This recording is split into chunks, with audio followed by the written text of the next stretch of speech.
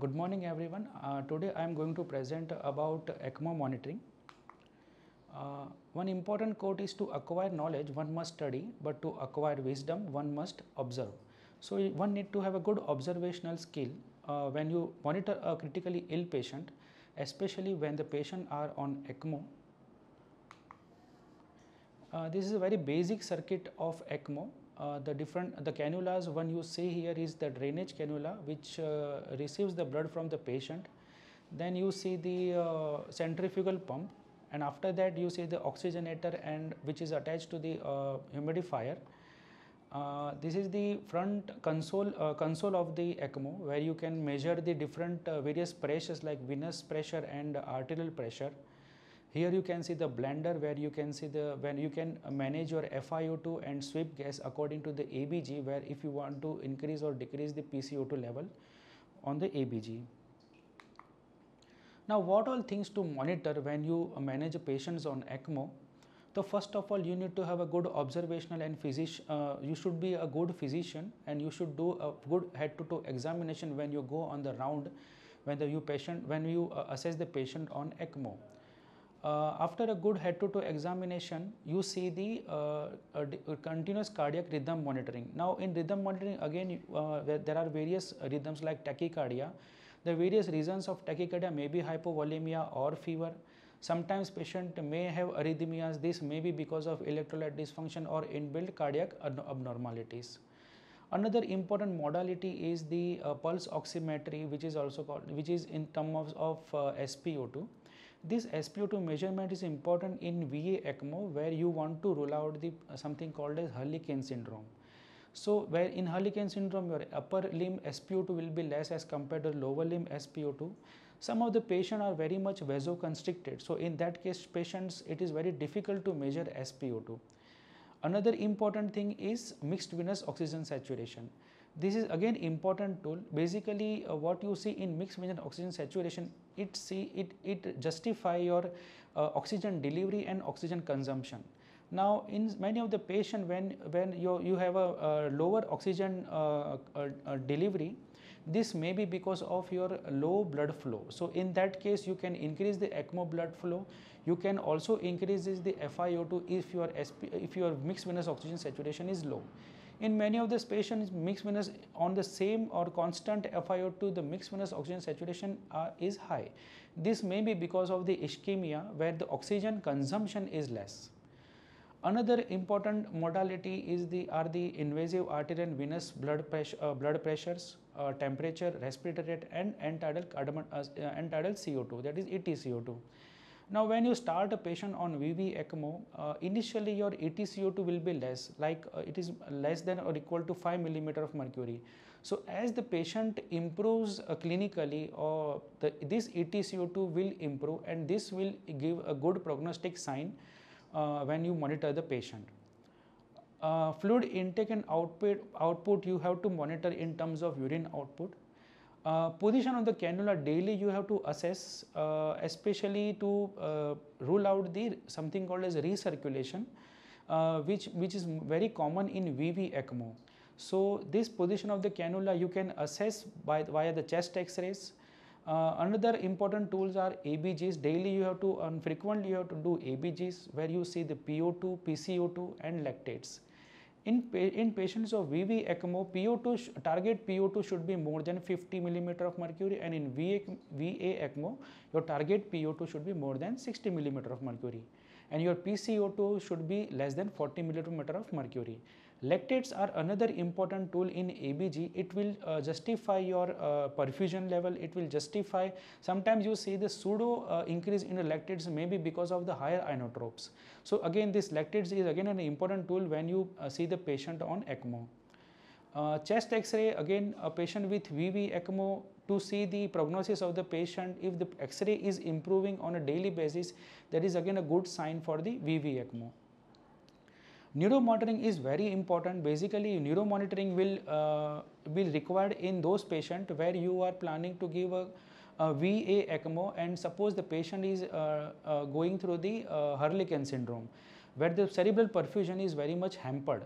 So, suppose if the cerebral perfusion is decreased, this is identified with the help of cerebral oximetry and NIRS, which is nothing but a near infrared spectroscopy.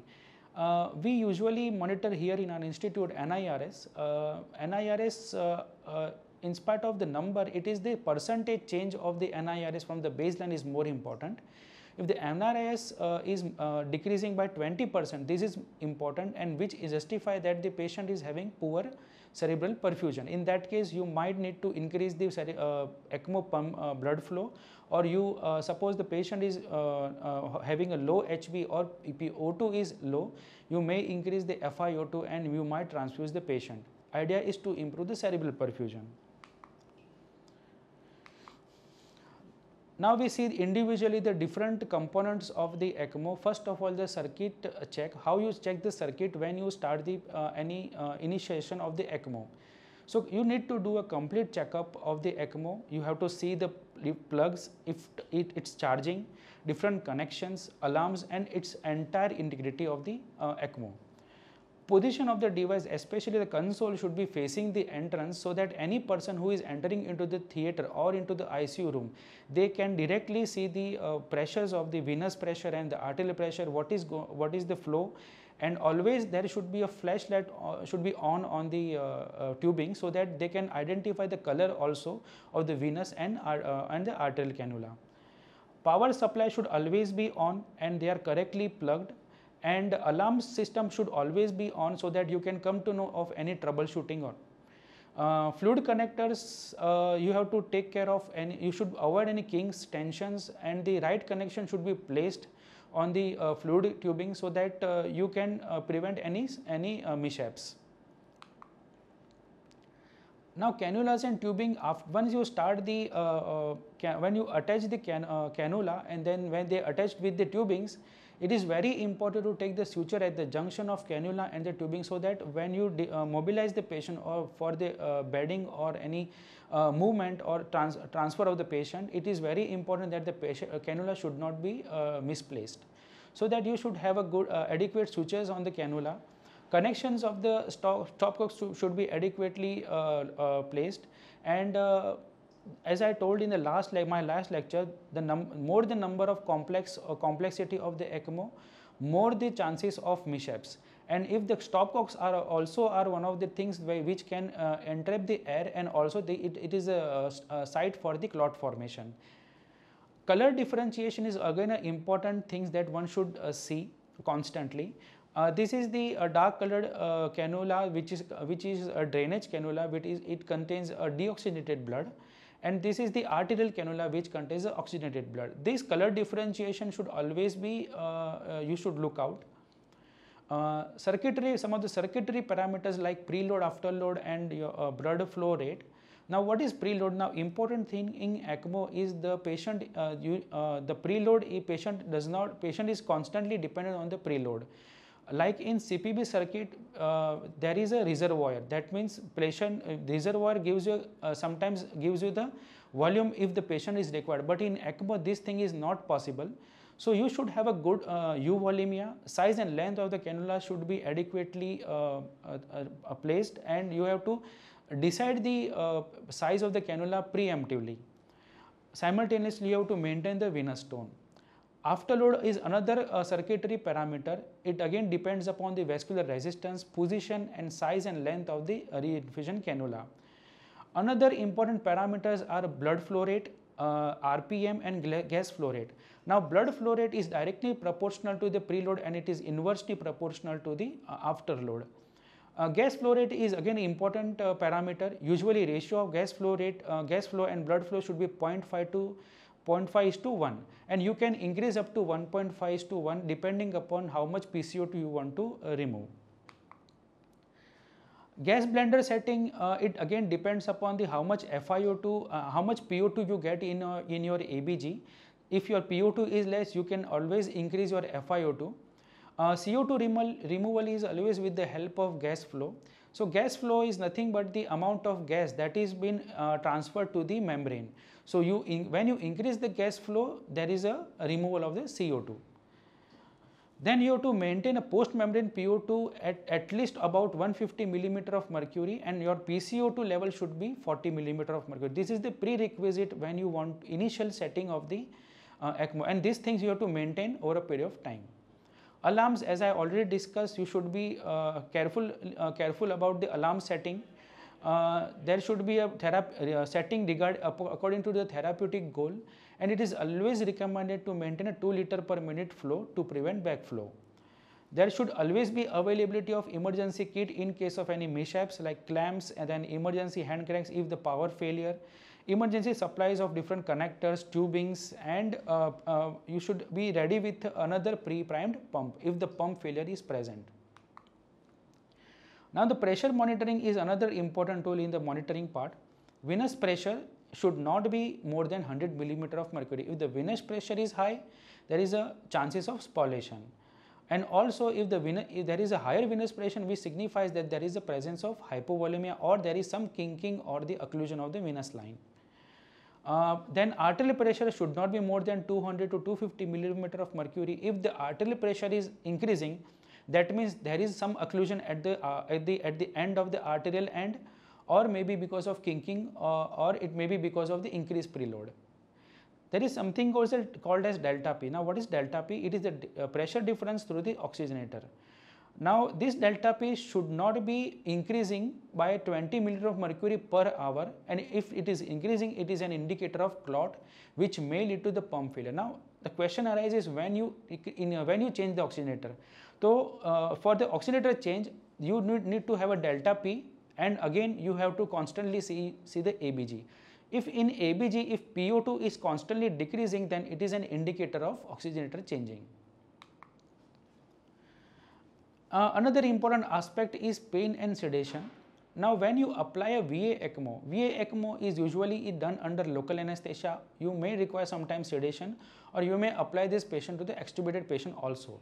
But in VV ECMO, you always need to do under deep sedation, because you don't want patient ventilator dysrhythmia, because this patient VV ECMO, they are mostly of ARDS patient or pulmonary dysfunction patient. So for initial few days, you need to give a good sedation for initial few days. ECMO membrane lung, that is the oxygenator, they trap some of the medication, then hence you may require higher doses of sedation and analgesia. However, you need to individualize the patient according how much requirement, how much analgesia or sedation is required on regular basis.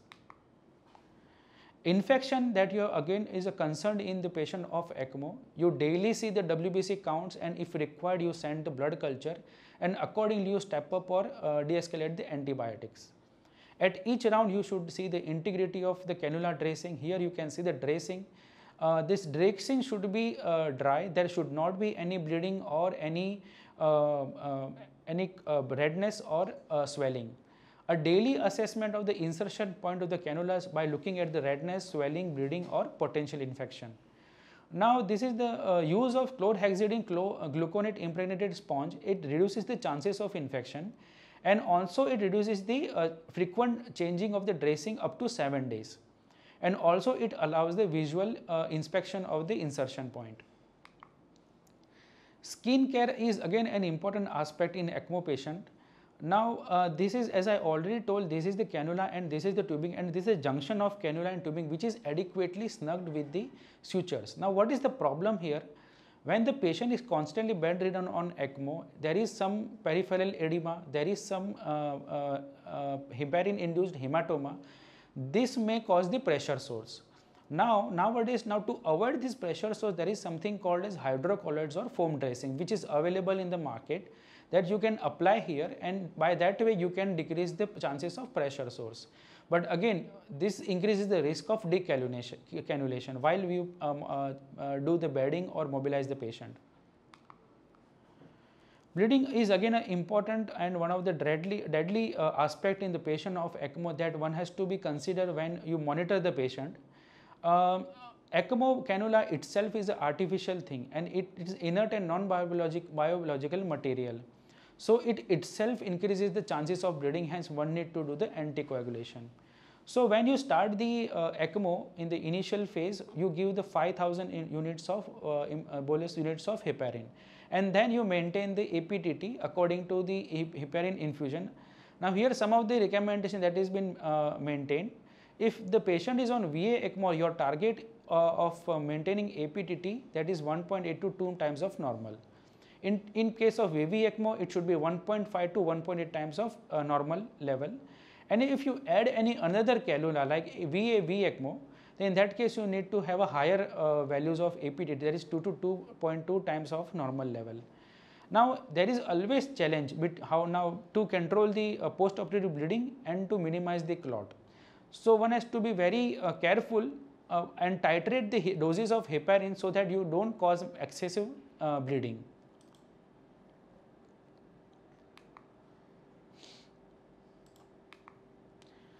Now you always assess the ENT like ear, nose and throat assessment, and it is almost unavoidable bleeding in these sources. Suppose the bleeding is present into the nasal cavities, you gently give the compression for in each nostril for 5 minutes, and even if it is not possible to control the bleeding with this maneuver, you can apply the resorbable hemostatic wicks in each nostrils, and also the nasal compression probe in the posterior fossa to stop bleeding. Mouth care is again an important thing. If there is a bleeding into the mouth, you gently do the suction of the blood, and clots you should remove with the saline. Mouthwash in this situation should be avoided because they contain alcohol based solution, and they cause the persistent bleeding and also cause the burning sensation to the patient. Packing must be done with the humidified saline every 4 to 6 hourly, but then it also should be removed after 48 hours because constant packing into the oral cavity can cause the oral ulcer. Neurologically, you have to see the patient, assess the patient regularly, daily on the rounds by looking at the bilateral pupils, what is the level of consciousness by Glasgow Coma Scale. This level of consciousness is very important because when your patient is on heparin, there are again chances of intracranial bleed. When you assess the pulmonary functions, lung secretion is again an important thing. Patient is on VV ECMO, they usually have a ARDS or any other pulmonary disease. They are on the heparin. Now also there is a chances of DIC. The use of warming and humidified bronchial tree nebulizers, they could minimize the clot formation. Hematuria is again a sign which shows that there is a presence of, there is some bleeding is ongoing. You also see the digestive tract, where suppose the patient is having bleeding through the digestive tract, or you see the bleeding into the RT, straight away you can give the gastric lavage and you can check whether the bleeding is decreased or not, and you can start the antacids. Now in general, patients who are having bleeding, now your target is to maintain a blood count, because the low HB, as I already discussed, it decreases your oxygenation part and also the perfusion. Now there is always debate now how much hemoglobin you should maintain for the ECMO patient. There is always a debate now. 7 is the cutoff point to transfuse the blood, or you maintain the 12 gram per deciliter. In our institute, we maintain a 12 gram of deciliter of hemoglobin. Idea again is to maintain a good oxygenation and perfusion of the important organs. Suppose the patient is having excessive bleeding, you can discontinue the heparin for a short period of time, but then again you have to be very cautious because again there are chances of clot formation. So this is one of the very tricky things when you manage a patient of bleeding. If nothing is decreasing the bleeding, then recombinant factor 7 is the last resort. Now apart from bleeding, there is again a risk of thromboembolic risk. The one has to be very meticulously do the surveillance of the oxygenator, because most of the time you see the clot into the oxygenator if the patient is having a thromboembolic risk. Now documentation and detection of these clots is very important to prevent CNS and ECMO failure. Now differentiation of clot is important. There are two types of clot. One is normal clot and another is a blood clot. Now what is normal clot? Now these clots are very small and usually they are present on the top of the oxygenator, and usually they are unavoidable because of that part is because of the stagnation of the blood at that particular area. But bad clot you should identify which has a larger clot and which may occlude your arterial line. These are the fibrin strands, these which are which can also be seen on the oxygenator. Now again here the question arises, now when to change the oxygenator? As I already discussed, you have to see the different parameters also. If the patient's ABG constantly shows a decrease into the PO2, if your afterload or the drainage or arterial cannula pressure increases, then you might need to change the oxygenator or entire circuit. Now hemolysis is again an important factor into the ECMO. Suppose there is an increase afterload and your blood flow is very high. Now this causes the high turbulent flow, and this high turbulent flow will lead to the hemolysis. High energy blood suction, like when you apply the higher pressure into the drainage cannula, because of the hypovolemia there is again the chances of hemolysis. Sometimes flow competition between the pulmonary artery and the native heart function, when the heart function recovers, they can, or because of the competition can also be the hemolysis. So when there is a rise in free plasma HB level, if it is more than 50 mg per deciliter with drop of platelet and RBC count, it indicates there is a hemolysis. Now how to treat the hemolysis? Obviously you have to replace the blood loss with the packed blood PCV, platelet and fresh frozen plasma. The curative treatment is the changing of ECMO circuit. Now here you can see the cola colored urine, which is nothing but because of the hemolysis, and when the patient is on renal replacement therapy, on the effluent side you can also see the hematuria. Now hemodynamic monitoring. Now this is again an important thing, especially in VA ECMO. Your goal is to maintain a mean arterial pressure, not only in VA ECMO, also in VV ECMO. Your goal is to maintain the mean arterial pressure more than 65 mm of mercury. Now here the important thing what you can see is there is absence of pulse pressure. Now this is very important, especially in VA ECMO. When you start a VA ECMO, obviously because of the low ejection fraction or low LV or LV dysfunction, your pulse pressure will not be efficient, the ejection will not be efficient. So as an on patient is on ECMO and VA ECMO, when the patient improves, you can see there is a presence of pulse pressure. Now pulsatile flow is a sign of LV improvement. If the pulse pressure is less than 10 mm of mercury, this is an indication of myocardial stunning. Limb ischemia, again important thing, especially in peripheral ECMO and peripheral VA ECMO or VV ECMO. In VA ECMO, what you do is in the arterial line you apply another reperfusion cannula towards the distal portion of the femoral artery. Now here is added to maintain the perfusion to the distal limb of the distal limb. Superficial, here you deliberately do the reperfusion cannulation into the superficial femoral artery, and constantly you do the surveillance. Now in this picture you can see this superficial or reperfusion line itself is clot, and there is a presence of fibrin. Now these things you have to be very careful, because these over a period of time will lead to the limb ischemia, or in that case you have to remove the reperfusion line or may apply the another reperfusion line distally. But this reperfusion line should always be removed. You come to know the limb ischemia by clinical examination, like comparing the temperature of both the legs by just touching, SpO2 or NIRS.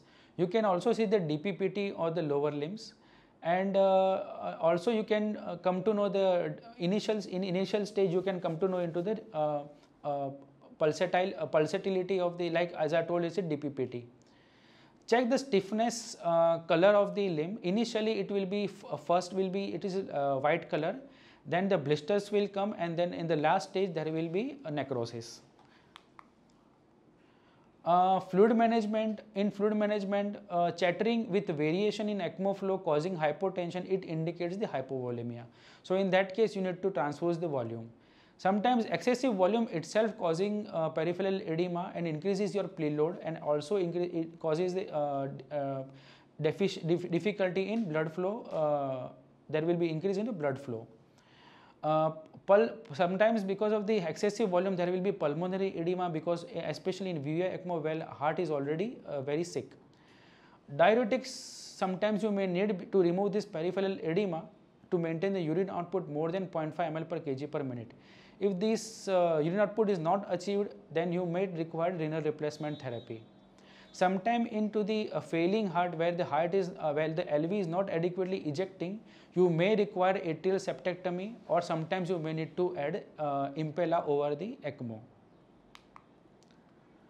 Now, some of the specifics of VV ECMO. Here, a very important thing is a double lumen cannula, which is called as Avalon cannula. We place this Avalon cannula. It's a single stage. It's a single single cannula with a double lumen. What is importance of this cannula is the drainage. There is a two ports of the drainage. One is the SVC side and another is the IVC side. And another lumen which is present inside it should be placed towards the tricuspid valve. Usually this Avalon cannula should be placed with the guidance of transthoracic echocardiography, TE, transthoracic echocardiography, or transesophageal echocardiography. In VV ECMO, SpO2 about 85 to 90% is acceptable. In VV ECMO, where your pulmonary function is not good, so ventilator should be placed on pressure control mode. So if the same pressure control, if your tidal volume improves, that means this patient is going towards the recovery. In VV ECMO, one important concern is the recirculation. Usually what you can see into the femorojugular cannulation. What happens in recirculation because of the very near placement of the jugular and femoral cannula, or if the blood flow is very high, there may be recirculation, or the intrathoracic pressure variations are high. Now, how to monitor this recirculation by the direction of the flow? You daily see the chest X-ray to see the cannula placement and strict control of ventilator to prevent intrathoracic variation. Treatment wise, what you can do to prevent recirculation, you mobilize the cannulas. Switching, if the recirculation is not improving even after the mobilization of cannula, you can use the Avalon cannula, dual lumen cannula, to prevent the recirculation. And you can also add any additional cannula to another femoral vein. Now, specifics of VA ECMO. Now, important thing to see the VA ECMO is the differential hypoxia. This is also called as Hurricane syndrome, or also called as North-South syndrome. This differential hypoxia usually you see into the peripheral VA ECMO. Now, what happens in these things because of the failing LV, or if the pulmonary function is impaired, this desaturated blood they ejected from the LV, and there is a point where the meeting point when the femoral artery is cannulated and femoral flow they counteract with this LV flow, and there is a demarcation. Sometimes what happen, this demarcation because of this failing LV and pulmonary function, upper limb will get the desaturated blood and lower limb will receive the saturated blood. Now, how you monitor this? By placing the SpO2 on the right hand, because the right subclavian artery is the first branch of the after the coronary artery into the aorta. So, by that way you come to know the functions of the LV and whether the differential hypoxia is occurring or not. Also, you can take the ABG from the right radial artery, and by that way you can also diagnose the differential hypoxia. Thank you.